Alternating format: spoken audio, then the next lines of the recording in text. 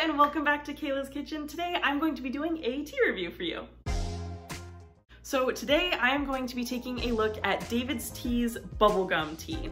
And if you've seen people's reviews of this tea, you know. Okay, so actually there's no tea in this bag, so unfortunately I can't show you what the tea looks like because I already steeped it all up because I've used it all up at this point.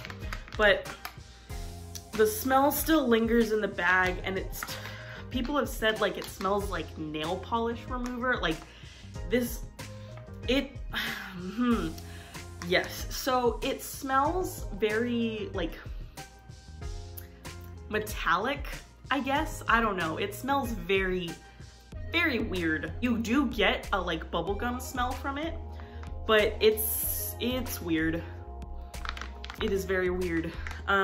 So I bought this tea. I got it as a tea redemption from DAVIDsTea. So I got this and I was really excited about it because so there were no reviews on the website when I bought it, and it looked really interesting and it sounded really interesting, and it had butterfly pea flowers in it, and I was like, yes, I really want to try that.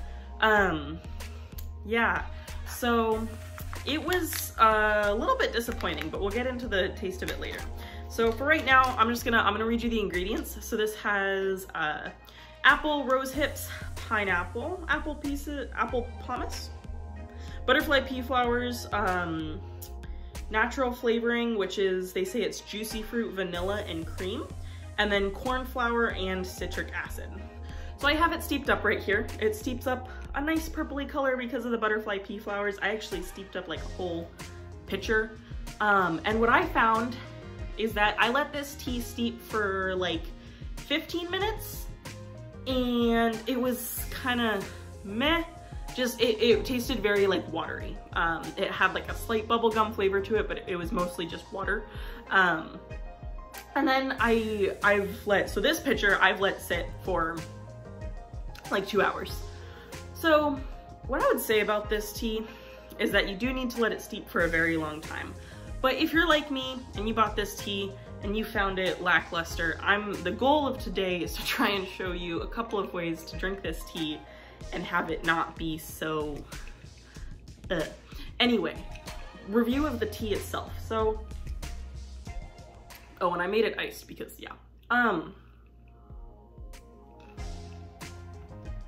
So the tea itself actually isn't bad. Like I said, it's just kind of You get a very slight bubblegum flavor, but it's mostly like, it's kind of watery even after like this is steeped for like 2 hours. Yeah, it just doesn't have a ton of flavor. What I would say is that it leaves my mouth feeling like I just spat bubblegum out.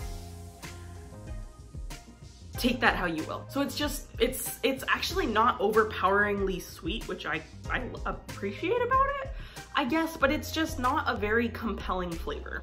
And because this has butterfly pea flowers in it, we know that if we add something acidic, it should turn from purple to pink. So I'm going to add, I have a pitcher of homemade lemonade, and I'm gonna pour that in. Whoop. And you can see now yeah. I should have done that to the camera and you could see it. But anyway, oh. So now it's got some lemonade in it. It changes color. That's always something that's really fun about teas with butterfly pea flowers in it, but there's a million other teas that are better than this one. So adding the lemonade, it's gonna dominate your flavor because this tea, it's very light, which is surprising because of how strong it smelled. What I would say is adding lemonade, it pretty much just tastes like lemonade with maybe a little bit of like a fruity bubblegum apple strawberry-ish flavor. But for the most part, you just kind of taste the lemonade that you added in because it's gonna overpower it. Not necessarily a bad thing because this tea doesn't taste great in the first place. The second thing I'm gonna show you is I have a cup of this and I've left a good chunk of it up top, and I'm going to add into the tea some peach matcha from DAVIDsTea. So I've whisked this up, pre-brewed it. It's not super hot anymore. And I'm just going to pour this over top. So it just kind of made it like a darker green color.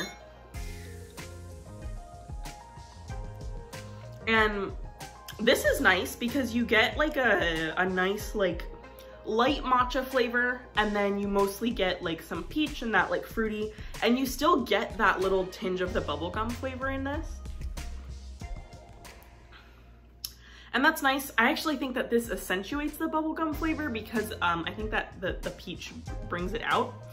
But it's still, right, it's not too sweet. It's nice because the DAVIDsTea matchas are known for being super sweet. Like the first ingredient on them is usually sugar.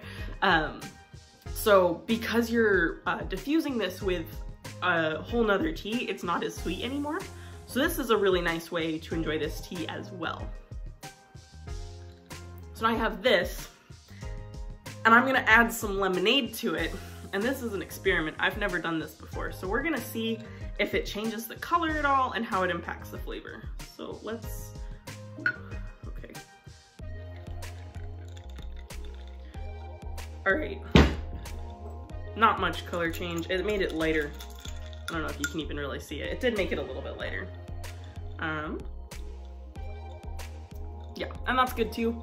Adding lemonade to tea, that's the way to go. It's so good. Yep, it's good. Yeah, what I would say is this tea on its own, not great. It's not the worst. The smell is pretty repulsive, not gonna lie. But the tea itself actually isn't terrible. But what I would say is that if you have this and you don't really like it, it's not the best tea ever at all. Add some stuff to it, experiment, add lemonade, add some peach matcha, add other things to it that you think would make it taste better. Because it is such a light flavor, pretty much steeping this with any other kind of fruity tea is gonna help the flavor out. So one thing I can say is I did try this with some Caribbean Crush from DAVIDsTea, and this tea is like the holy grail of teas, to be honest. It's amazing. You add this to any other tea that you don't like, if you like put it iced, I prefer this iced, and it just, the goodness from this tea just infuses and overpowers the badness of any other tea. This tea is amazing. My other suggestion would be to try cold steeping this tea. I myself was not able to try it before I used up all of my tea, because I only had the 2 ounces of it, and so the first time I tried it, right, it was super, just basically tasted like water with a tiny little bit of a bubblegum flavor. So I tried it again with like a lot more tea in like comparison to the amount of water I used. And I'd say like highly concentrated amount of tea and less water to make this as flavorful as possible. So I haven't personally tried cold steeping it, but cold steeping is a great way to try teas if you didn't like it the first time. And since it is an herbal blend, cold steeping, like, it shouldn't affect the tea, right? Like, it shouldn't go bitter, it shouldn't do anything weird. I think my personal favorite way that I've had this tea so far is with the peach matcha. Not necessarily with the lemonade, just with the peach matcha. This has the lemonade in it. But that peach matcha really brought out that bubblegum flavor and made it a little bit better. So if you own bubblegum by DAVIDsTea and you're trying to find ways to get rid of it, hopefully this helps and you can find ways that you actually would enjoy this tea. So that's my look into bubblegum by DAVIDsTea. I hope you enjoyed this video. If you did, please give it a like and subscribe down below. And that's all for now. So as always, happy sipping.